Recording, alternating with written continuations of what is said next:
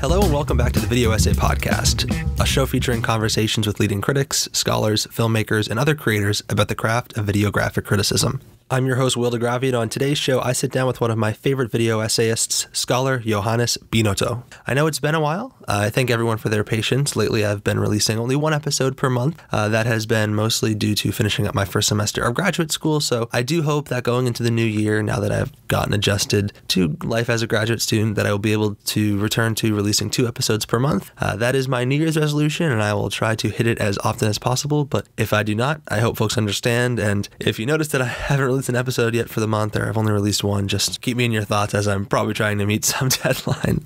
Before we begin today's show, I just want to share some news from the world of video essays. As I mentioned on the last show, the Scholarship in Sound and Image Workshop at Middlebury College is back. You can spend 2 weeks in Vermont learning how to produce videographic criticism from some of the best practitioners out there. My former professors, Christian Keithley and Jason Mattel, and also the one and only Katie Grant. The three have also just published a new online book called The Videographic Essay, Practice, and Pedagogy. The website collects their previous and also includes some new writings about video essays and also includes examples of videographic exercises from the workshop. You can find links to both the workshop and the new online book at thevideoessay.com. And also the Tel Aviv International Student Film Festival is currently accepting submissions for their Thinking Images program, which is dedicated exclusively to video essays and videographic works. The call for entries is now open for submissions by students, teachers, scholars, critics, and filmmakers worldwide. You don't have to be a student to submit. They're looking for works that are distinctive and that use innovative approaches to express their ideas. Work selected for the program will be screened at the Tel Aviv Cinematheque during the upcoming festival on June 21st through the 27th, and the submission deadline is January 30th. Shout out to Ariel Avasar for sending this information along. You can find more information and links at thevideoessay.com. And finally, I'd just like to give a shout out to a few other video essay resources that have recently been published. Kevin B. Lee hosted the Creating Insights Video Essay Symposium, and links to all the talks from the symposium are now available online. There's a new project from Ian Garwood that collects his writing and audiovisual material related to his indie vinyl project about records in U.S. indie cinema from 1987 to 2018. And there is a new collection of video essays that were just published in Nexus, the European Journal of Media Studies, edited by Tracy Cox Stanton. Be sure to check out all those resources, and again, you can find links at thevideoessay.com. And now, here's our conversation with Johannes. Hold it! Whoa, steady, ho, ho. Hey, look, it's Ringo. Yeah. Hello, kid. And now I am so pleased to welcome onto the podcast one of my absolute favorite video essayists. And we are meeting for the first time, Johannes Binotto. Johannes, it's such a pleasure to have you here. Welcome. Well, same here. I think I'm probably even more excited than you are. Well, I'm glad to hear that. Hopefully that'll make for a great conversation. My first question is a pretty straightforward one. It's one I asked everyone, which is, could you just give the listeners a sense of who you are, your background, and what got you interested in making videographic work? I'm working in academia. I'm working I studied literature, English and German literature, but I always worked on film, and now I'm teaching film studies and media studies in Lucerne in Switzerland at a film school, and I'm also teaching English and particularly American literature and culture at the University of Zurich. So that's where I'm coming from, and I also work as a film critic. Mostly in the past, I no longer do really like these reviews of films. I rather write now longer essays just on the history of film, and do a lot of lectures and stuff like that. Before you began making videographic work yourself, were there video essays that you were watching? Do you remember the first video essay that you ever watch? I just want to I want to trace your origin story, as it were. Yes, and I also thought about that, and in fact, it's a difficult question. On the one hand, I realized that I've in my writing, and really writing is in fact like my main thing that I do, that I realize that I'm more and more drawn to these very specific close readings of instances in movies. Then also I just realized that since I was a child, I had a knack for films that are about other films. So it's really difficult for me to say what was the first video essay that I saw. I have a very strong impression, a very early impression of how it struck me this moment in François Truffaut's Fahrenheit 451, where the books are burned, and when we just have these close-ups of books. And that is something that is very also specific for Truffaut, this idea that in his films he would like quote other artifacts, and it struck me how moving this is, because it links. I mean, we all have our own memories of perhaps of certain books. We realize, I know this particular book, and it is also dear to me, and I think that is somehow how it started. And then, of course, I always was drawn to experimental work that was working with that. So a very strong influence for me is like the found footage work by the German filmmaker Matthias Müller and also Christophe Girardet, and how they quote and use instances of other films in order to make something new. And strangely enough, I never had the fantasy, although being a total movie buff, I never had the fantasy of doing films myself. I always thought, I know too many things about movies, and I know so many great movies, there's no need for me to do some. But in my lectures and also in my texts, it often is like that I'm working so closely with these movies, and also in my lectures that I'm very specific with the clips that I use and how I comment them and I repeat them. And I saw something similar in the found footage practice of someone like Matthias. Then I realized, that's actually something that I could do myself also, because the whole technology of how to edit movie clips, how to rip DVDs and stuff, when that got available. Because you have to remember, I mean, I'm born 1977, so I'm very much a child of the VHS tape. And there's also, as a child and as a young boy, I also used to photograph the TV screen, because I wanted to have.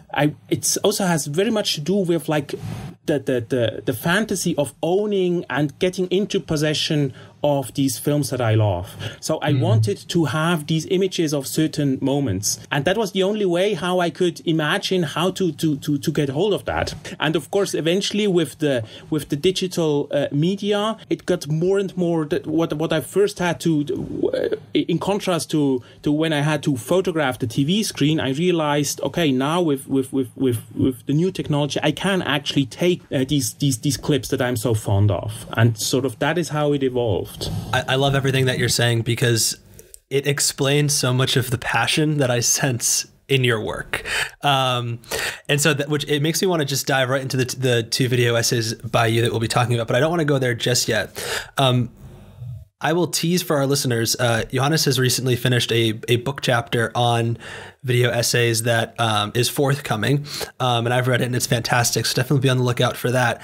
But in your writing, you tie, as many people have, videographic criticism to cinephilia.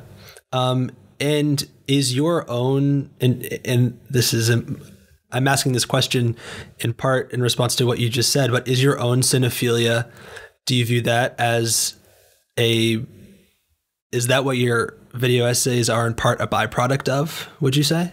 Yeah, it's in fact a difficult question. On the one hand, for sure. I mean, also my own video essays are very much about how can I get into a deeper involvement with these films that I love? How can I almost like step into these films by re-editing them? I mean, it puts you into a similar position like the directors that you're fascinated with.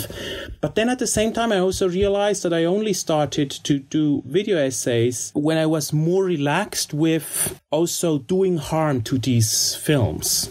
Because I think the video essay practice, quoting of certain scenes, as much as it is an aspect of fascination, it is also something you're doing harm to these films, literally. And of course, that is something that Laura Mulvey, she talks about, this strange combination of fetishization, but also destruction of movies. So yeah, it's sort of a byproduct of cinephilia, but it's also a kind of like a form of distancing to that. And also in my video essays, I think I'm also very much concerned with all the things that happen in these films that were not intended by anyone, not by the director. So there's something, I hope, something anti-auteurist in my video essays. Kind of like that I would always hold on to this idea that I think films, also like all other works of art, they're always more intelligent than the people that are making them. That's such a beautiful way to put it. And it reminds me of something similar that Jen Proctor and I talked about 2 episodes ago in relation to the films of Martin Arnold, which is that in what you're saying is that you're appropriating the film that you're using. And I think that for me, the most effective examples are the essay films or the video essays that really own that destruction and put it at the forefront and don't try to hide the appropriation. And it seems for me, those are some of the pieces that I find the most intellectually stimulating. And it reminds me a lot of your piece Facing Film, which I don't want to transition to just yet, but I'm just curious, what was the first video essay or videographic exercise that you tried yourself? How did that go? Tell us about that. Really, my first own video essay was in fact the Truffaut one. No kidding. Wow. Well, okay, so before we get to that, I want to quickly go back to Hitchcock, because you've correctly identified our shared obsession with Hitchcock. Why are people drawn to him for videographic work, apart from the obvious that he's probably the greatest director ever? But it seems to me if you were to tally up you were to lay out all the video essays and pile them up director by director, he would probably be at least in the top 5, if not first or second on the list. I'm wondering if you have any insight into that.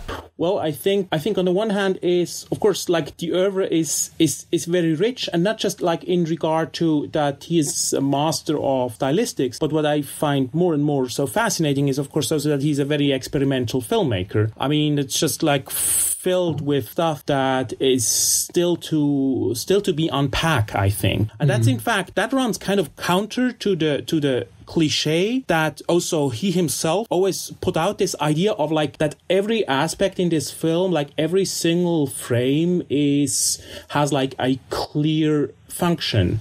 And I think that is in fact not the case. But what is so surprising is that we look at these films and we have all these close-ups of stuff that we're not quite sure what to do with it. And I think that is something that keeps us drawn to this particular filmmaker. In addition to that, just because he has been the object of so much criticism, that in itself is also, you start to get into conversation not only with these films but also with all the other critics, and also very famous critics. And I mean, Truffaut is one of the examples, Godard would be another one, that you also start to get into conversation also with those that looked at these films before you. Absolutely. I often get pushback from people who, and I say, I've written about Hitchcock, they say, isn't it hard and boring to write about someone who's been picked over so many times? And I say, no, it's the opposite. It's the complete opposite, as you say. And I remember listening to an interview with Guillermo del Toro, another Hitchcock devotee who actually wrote a book about Hitchcock that I don't think has been translated into English. So someone should get on that. Many years ago when he was teaching in Mexico, but he talks about Hitchcock's accessibility as a filmmaker, even though the craft is superb.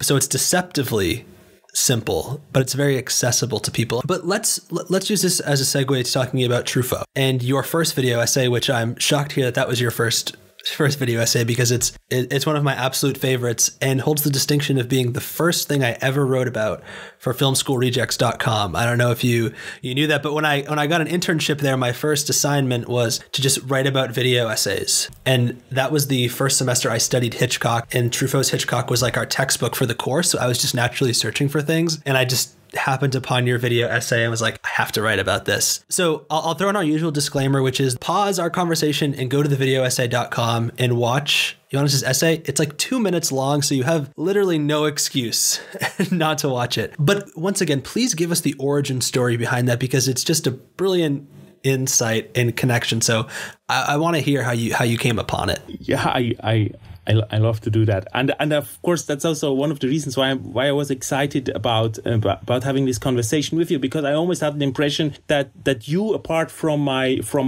oldest brother, that you were the only one that really got this video essay. I came across this particular instance on a TV show when he talks about the definitive edition of the Truffaut Hitchcock book. He was invited to this TV panel to talk about that, and there's an instance when the moderator quoted from the book, and we have just a short shot on Truffaut, and I realized that he's moving his lips and that he's mouthing his own text. And to me, that instance was always kind of it really struck me, and it moved me very much also, because I knew that, I mean, books are so important for Truffaut, and he always also had this fantasy of writing a great novel himself, and he never did. But the Truffaut Hitchcock book is kind of like this great novel of his.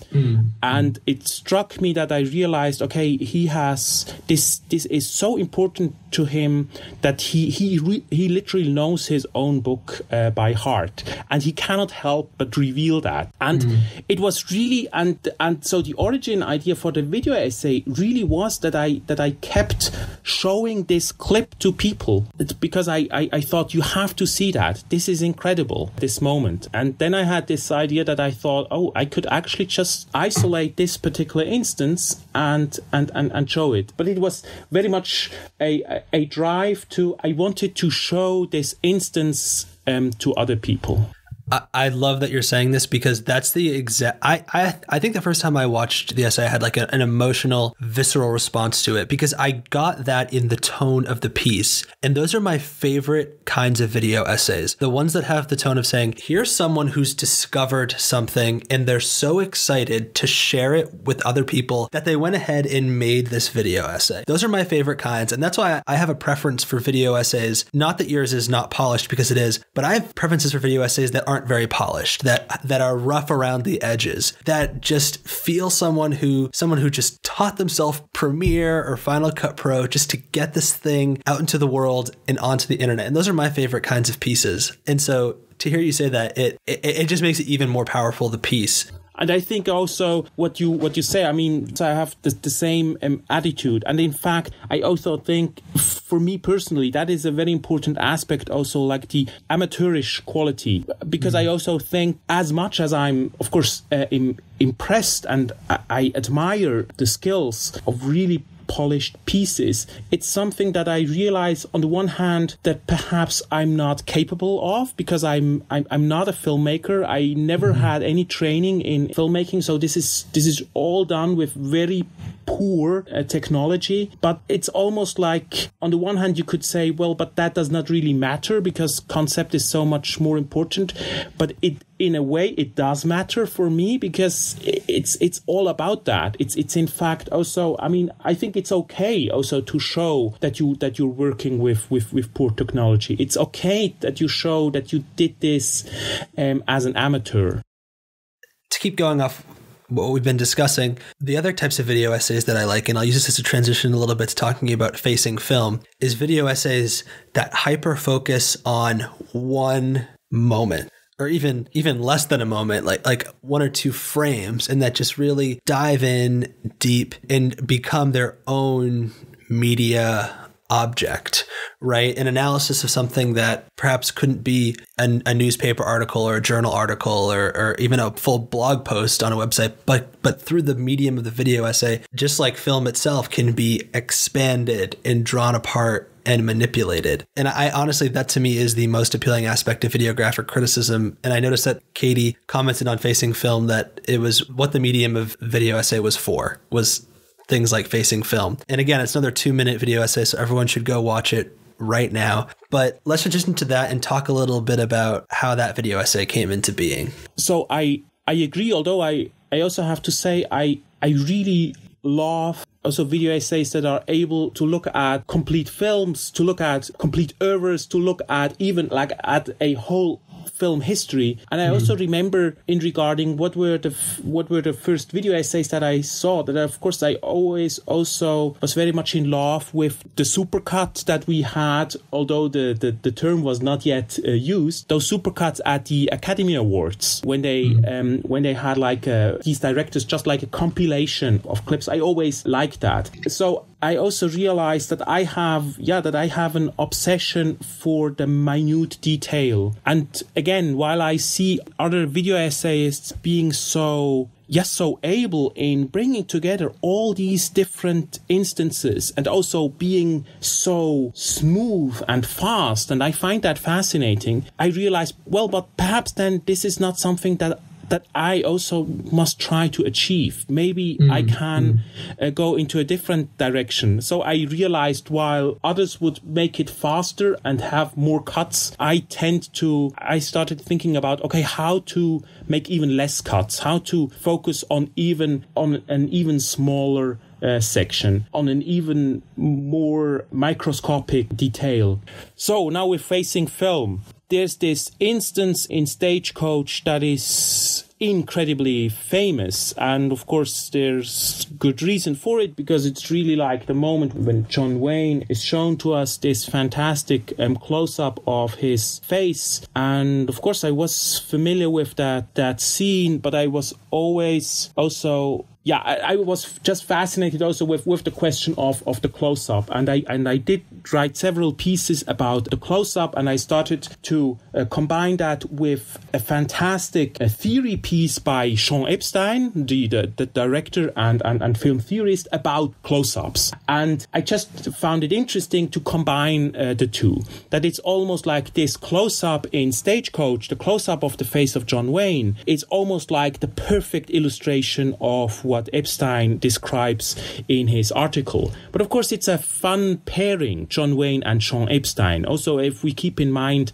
Epstein with his homosexuality, it's a very different kind of masculinity that Epstein stands for, in contrast to John Wayne. And I thought, and I also continuously just showed this particular instance. And the longer that I looked at this instance in the film, I also realized, well, it's not only the close-up of John Wayne's face that is so fascinating here, but also because it's a tracking shot, this moment when the image is getting blurred. And I start to wonder about, okay, what can we do with that instance right before the actual close-up, when the camera is moving towards the face and the image gets blurred, and that this in itself is also fascinating. And then I kept looking at it. I was already in the midst of making a video essay out of it when I started to realize that there's even more in this moment, that I started to get obsessed with just like the scratch marks on the surface of film that we also see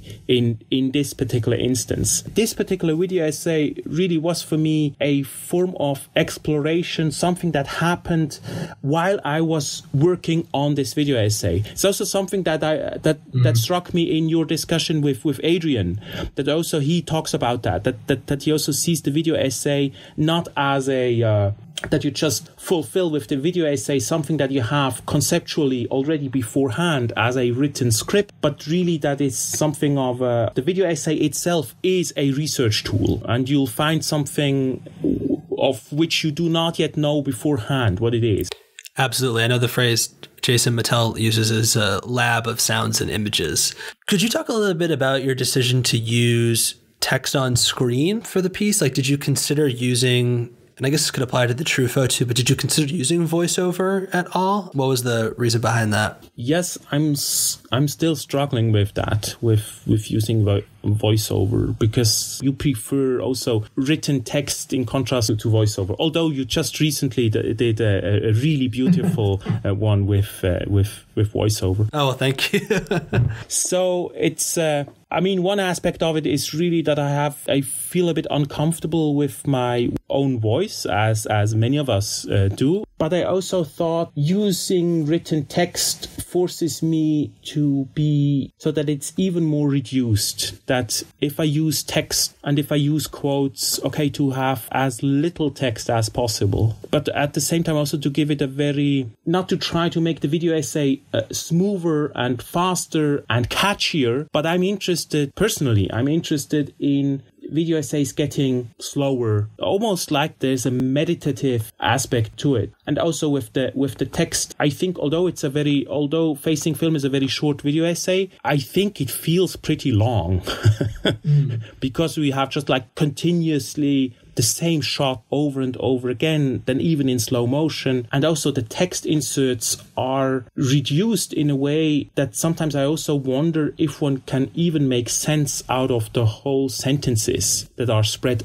across several shots of the video essay, or if they start to become just like that the words themselves become mysterious. I'm not sure if I'm making sense here. No, you're making complete sense. It just got me thinking, first of all, I do think the continuous sentence works, and I hope you'll do voiceover eventually, but I do agree that I think in this particular video essay, text on screen is the most effective, because I think this is true for the Truffaut piece too. The pacing in each is so well done, and the pieces, they kind of build up. Like at the end of the first one, it's life repeats art and continues. I think I might have botched that quite a little bit, but something to that effect. And then in Facing Film, it's, face of film is kind of, you've built up to it and you keep zooming in to the texture of the film image. And that's also the reason why I think it is easier if you have just like one moment. I mean, your video essay about My Darling Clementine, this moment with the barber, I think I really laughed at, and it's such a strong moment. And what I find fascinating, what I'm still struggling with, is then the question, how do I move from this instance that is so strong? How can I then bring into play other instances in the film? And I mean, you managed fantastically in that, but that is something that I'm still very much struggling with, because it's almost like I've a feeling that if I then leave this moment that I'm obsessed with, I've lost my rhythm, and that's really the hardest part. So again, the quality is also a product of my inability. Well, thank you first for your kind words about my piece. I really appreciate it. But both of these essays are about more than just the film that you're talking about, right? Like intertextuality plays a key role in this work, right? Whether it's true, because you have Truffaut, his films, the television show, books, and then in the Facing Film, it's Stagecoach, the story, the film image, your video essay, and Epstein, and then your own analysis are all coming into play here. I think that's a good transition to talking about the piece that you've selected for us to talk about. Would you mind introducing it and telling us why you selected it? I selected the documentary or essay film, das Kino und der Wind und die Fotografie, so cinema and the wind and photography, by Hartmut Bitomsky from 1991. It's one of the examples of an essay film that is important to me. Others would have been by Harun Farocki, which is very, very important to me. But I also wanted to choose something that is easily available, that can actually be seen online. And Bitomsky perhaps is not as well known as Farocki's films. And it's a strange piece because it's kind of like a reading of different scenes from documentary films, and by doing that, by showing them and talking about them, Bitomsky and his students, they try to convey a whole theory of documentary film, but at the same time, it's also not a theory in the sense of a complete theory. But the main point is really that it is a theory in the making, that it's almost like we're still not sure what documentary actually is. And we have these different films, and I have ideas about that, and there are texts that I've read about them, and you have very much the feeling, I think, in this film of being part almost like of a seminar, of a research, or really of being in a lab, of attending to a experiment in the making. Yeah, the film is so much about the process of making it and the process of making films and doing research in general. And so we are, as you say, we are really like sucked into that, whether it's reading books, watching films, watching them watch films, watching films simultaneously, hearing his analysis of films. It's quite extraordinary. And so do you see this work as an influence? Yes, on several levels. I also just find it, again, it's something that I want people to see, because I feel that it can be really inspiring, also in the sense of that it doesn't need to be glossy, but that you can also show the process of working with film material. You don't have to hide it. So it's really also formal aspects in this film that I'm so in love with. The fact that he has all these different TV monitors, and that he shows how he puts a VHS tape into the machine and then says, okay, we'll move the camera now to this screen here. And when he talks about a text, he will pick up the book and open the book and look into it. So something also like someone like Jonas Mekas did, which I also really loved. It's just like, yeah, you can show where this is coming from. You don't have to gloss this over. You don't have to take it out, because the very process of that is also revealing, because it is in fact one of the arguments of this film, that it shows that documentary filmmaking, and I would say every kind of filmmaking and also every kind of thinking about film, is not something that takes place in an ideal situation. And I mean ideal also in a philosophical sense, that you're aiming at ideas, but that it's actually a very hands-on process, that you're dealing with machinery, with technology, and that the technology itself has ideas implemented in it, and that you have to deal with that. And that is something that I find really fascinating. So that is something that is also very inspiring for what I would call video essay as a parapraxis. Parapraxis is this notion by Freud, which is usually understood just in a negative sense. Parapraxis as a kind of like a mistake, something that happens by accident. And for Freud, of course, these moments of parapraxis are moments when the unconscious is encountered. And I would claim that this unconscious is also very much linked to the technology itself. These machines, they're also doing something else that we intended. And I love the fact that this can be made part of this film. So I also love the fact that, I mean, we see these clips on the TV monitors that Bitomsky uses, and the image is so glitched and unclear, and I think, but there's something, it makes visible that there's a history to these images, that there's a certain technology, that the technology that he watches them on VHS, what was formerly on film, that all this has left its traces on these films.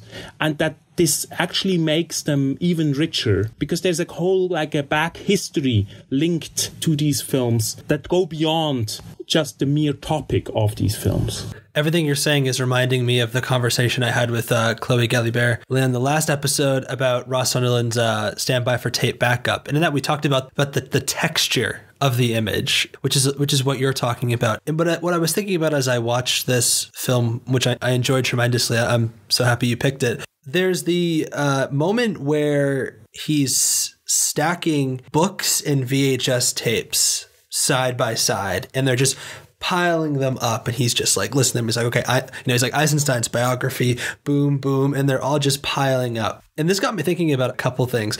The first was it made me feel like the weight of all of the knowledge and art that has been produced and that is to be consumed and in writing and creating art. And so if we were to understand this essay film as somewhat of a theory of documentary, even though it's maybe limiting to call it that because it's really not, it's an exploration of documentary that deals with theory and presents its own ideas. Anyway, it's almost to say like it would almost be impossible for us to engage with everything that has ever been made as we go out to set this theory. So rather than like pretend that we know everything or pretend that we have everything under control here, we're just going to stack everything up to show you all that is there and all that is to be consumed. The second that I had, which is more related to what you're saying, is that if we are to understand the origins of film, the way that people who wrote about film, it's important to understand how they viewed the images and how they consumed it, right? So if there's a philosopher or critic who only watched films on VHS tapes, in order to understand what they're saying about the film, as you say, you truly in some level have to go back and watch the VHS version because you are going to see different things. The second thing that you said, that is also something that I found interesting in the work of the film theorist and film historian Barbara Klinger.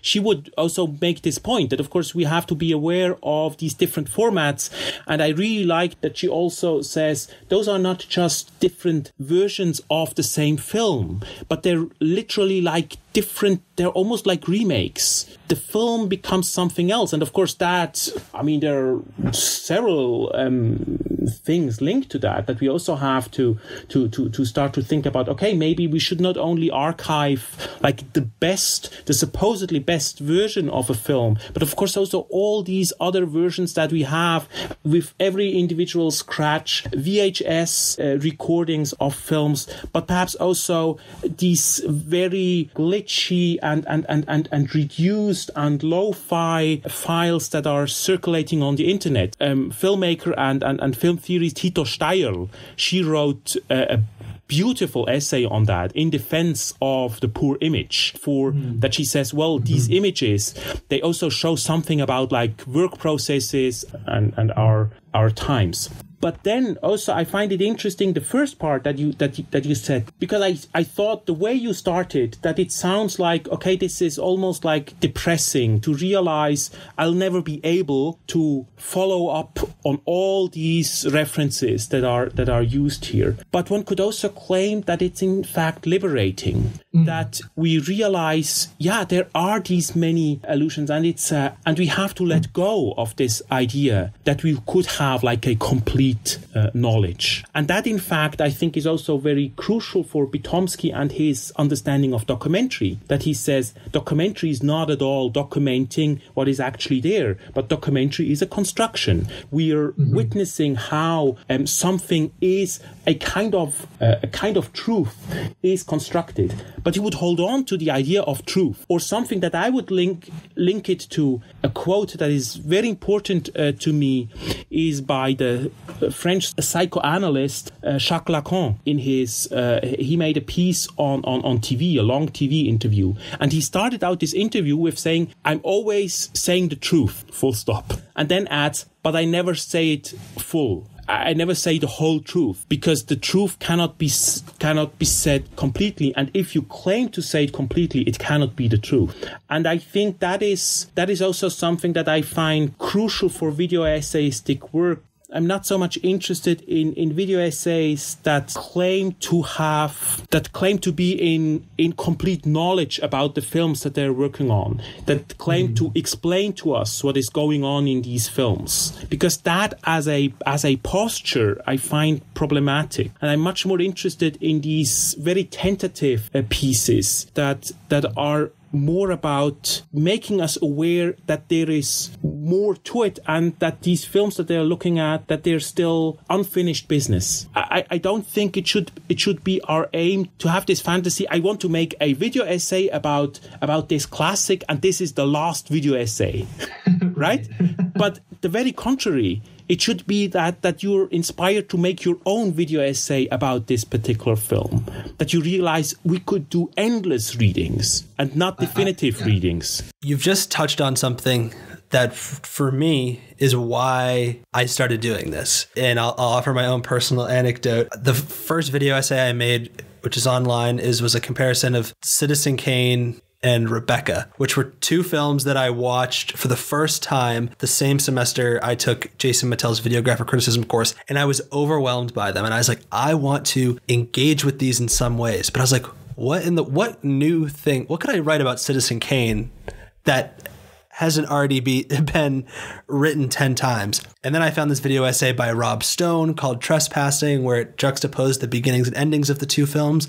And I thought to myself, like, what if I trespass? And the whole assignment that Jason Mattel constructed was make a video essay responding to someone else's. And I think that is the core of what we're doing here. Video essays are meant to exist online and be part of a conversation. And that's something that I appreciated so much about this film and your work as well, is that it's taking films that and continuing that conversation. And I think on that note, that would be a good place to end our conversation. Johannes, thank you so much for taking the time to talk to us. I really appreciate it. Thank you so much again to Johannes for a truly wonderful and thoughtful conversation. On the next episode of the podcast, I will sit down with the one and only Charlie Shackleton to discuss his work, including his video essay, Criticism in the Age of TikTok. And we will also talk about Zia Anger's My First Film, which is a live performance piece that you will not be able to watch ahead of time. However, on thevideoessay.com, you can access a trailer to the project and also an article about the piece published on Sight and Sound. Again, that's all to be found at thevideoessay.com, where you can access all of your homework. Please remember to do it before the next episode, which will drop sometime after the new year begins. Thank you so much, and have a great holiday season.